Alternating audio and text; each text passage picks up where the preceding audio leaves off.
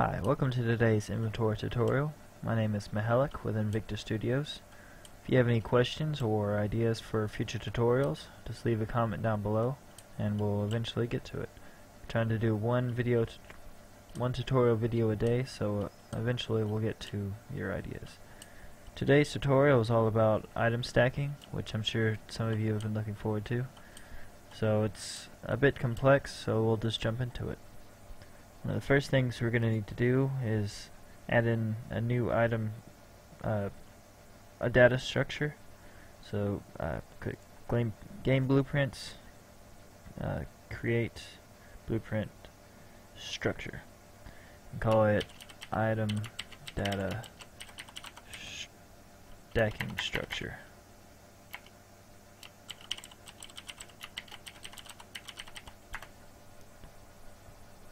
Open it up, and the first variable is going to be item data structure, an array of them. So let's call this the items,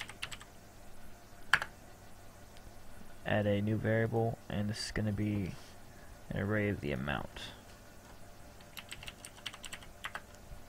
Save it. And it don't need this, don't need this, don't need this. Oh wait, yeah we do need that. Just kidding. We don't need this. So we need to open up our UMG inventory widget, and this is all going to be on the construct. So we'll probably just go ahead and break that, pull this up. And what's going to start with is we will need to get the scroll box, and we'll need to just go ahead and clear it, because anytime you make a change to it, it won't update, so we'll just need to completely clear it and rebuild it. Next we need a variable, which is the item stacks, and that's going to be what we just made, the item data stacking structure. So get that, and we'll need to break this open. Actually, this needs to be an array. The amount needs to be an array. So save that and compile, just update it. And it's going to be the same thing. We'll need to clear both of these along with the other things. It might not seem that important now, but as it got more and more complex, I realized this needed to be done, so I'm just adding this in from the beginning. You can try it without it if you'd like. We need to get my character. You're going to get the inventory.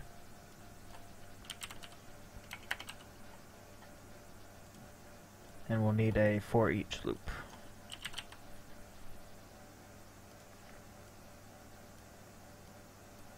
So that's not that bad so far. But so for each item in your inventory, it's going to run a for each loop.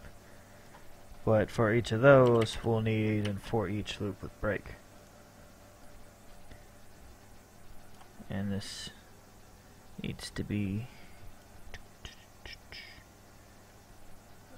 we'll go ahead and pull this over. This is going to be for each one of the items.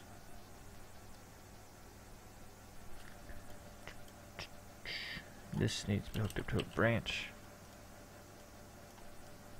and we'll need to get this element and break it open. So this is a tool.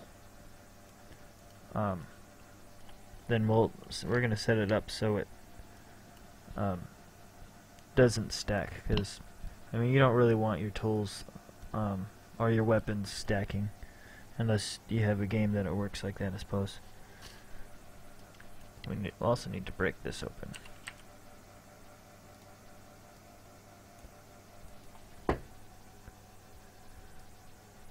Alright. So what we're going to do basically is, for each thing in the inventory, it's going to run each of the items in the stacking. So basically, every new item you have is going to add to the stacking. What we're going to do is we're going to check the names, and if the name of your new item is already in the item stacking, it's going to add 1 to the amount for that.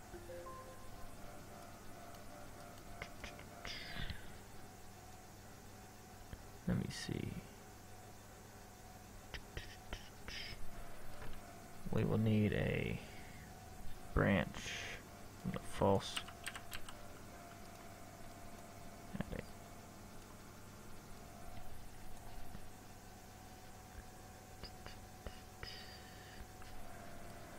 So if this is equal, we will need to set elements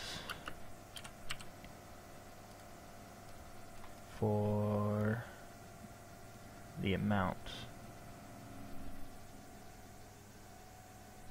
Well, put this at a reroute node. These reroute nodes are pretty nifty. They, instead of having 3 lines all coming over, I can bring the 1 line, and this node right here is basically this pin. So when you have wires everywhere that are all the same thing, it just helps clean it up. So this is going to go here, but we're also going to need a get for that array. Let me see. And this index is going to go here. Well, it's going to need to go both of these places, so I'll add a node. And this is going to be the index. So, what this is doing is, for each thing you have in your inventory, it's going to run all of this. So, say your first apple, it's going to run this for each loop with break. It's going to, for whatever you have set in here, which I guess we haven't really set anything yet. If the name of the item is equal to a name that's already in here, we're going to basically get the amount index and add 1 to it.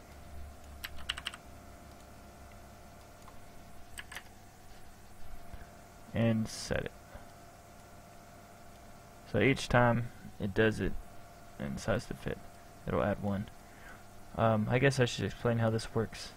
These are 2 arrays, but whenever we do it, or whenever we use or get the index from the list of items, the index is gonna correlate to this. So like the first item is gonna be 0, and it'll be apple, and the first amount will be like 1 or 2.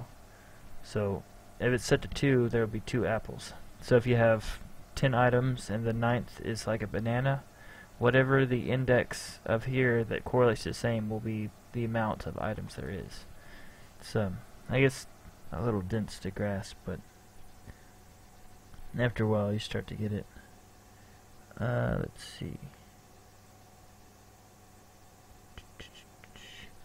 Next we'll need this. Okay. We gotta add a variable. Inventory stacking int. It's gonna be an integer.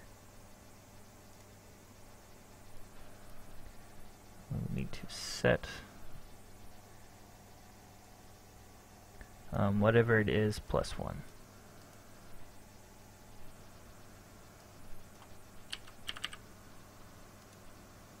Oh, that's not right.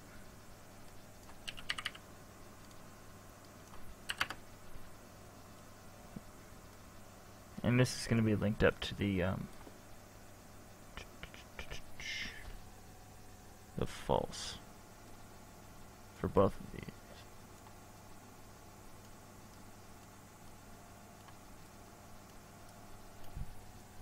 So basically, this happens when it's a new item. It sets it to 1. So instead of it being 0, it sets the initial, and then if it does find it again, it just gets it and then adds 1 to it. Let's see. And when it does set the array element, if it does find it, it'll just end the loop cycle.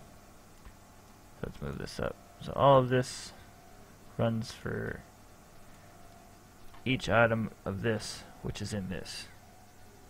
So when this, you can close those down.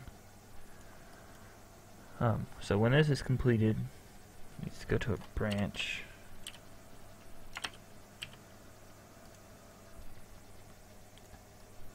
And if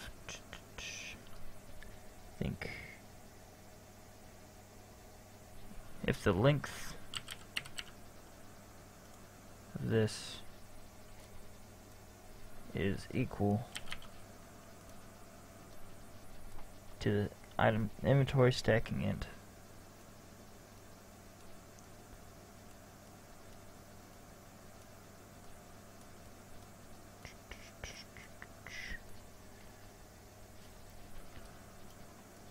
you need to get this and add whatever the item was.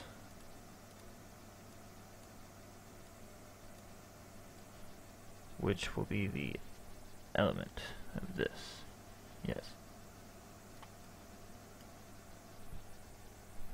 So basically, whenever it's a new item, it's going to add the thing in your inventory to the item stacking. And then we need to set the inventory item stacking, set.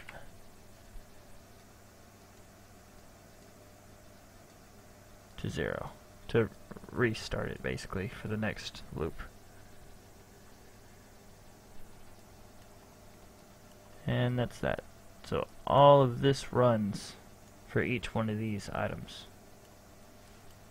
So when that's completed,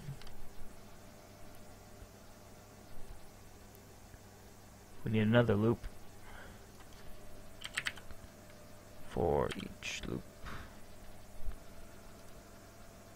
Get rid of all this. Actually, we're about to need it.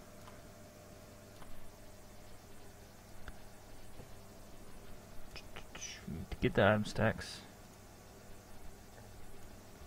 break it. So for each of these, for each of the known items, basically one of each item you have in your inventory, it'll run a for each loop, and it'll create the widget, or create the button.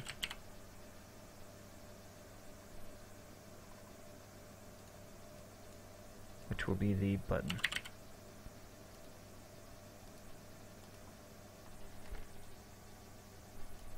Which we need to open. Let's compile and save this. And just add a variable real quick for the amount.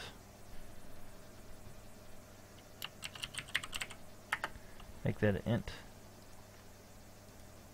And we need to expose it. Compile, save. Go back to the inventory.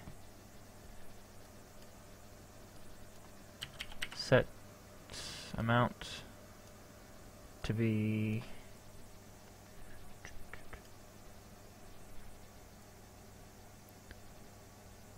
so we need to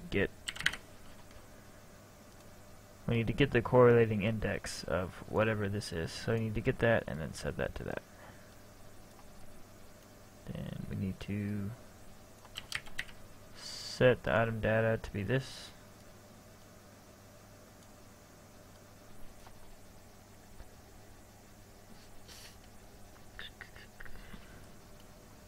And pretty much delete all that and just move this over.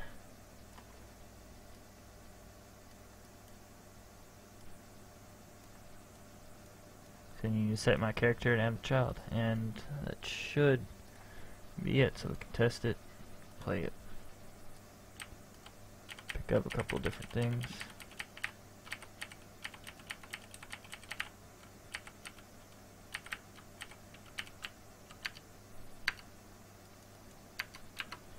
Let me check.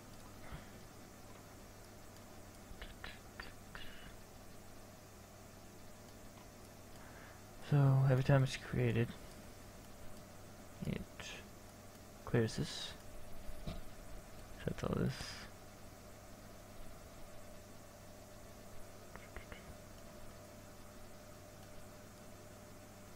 Alright, since the video is pretty much at its length, I'll find what's making this not work, and we'll upload the next part the same day. So see you in the fix video.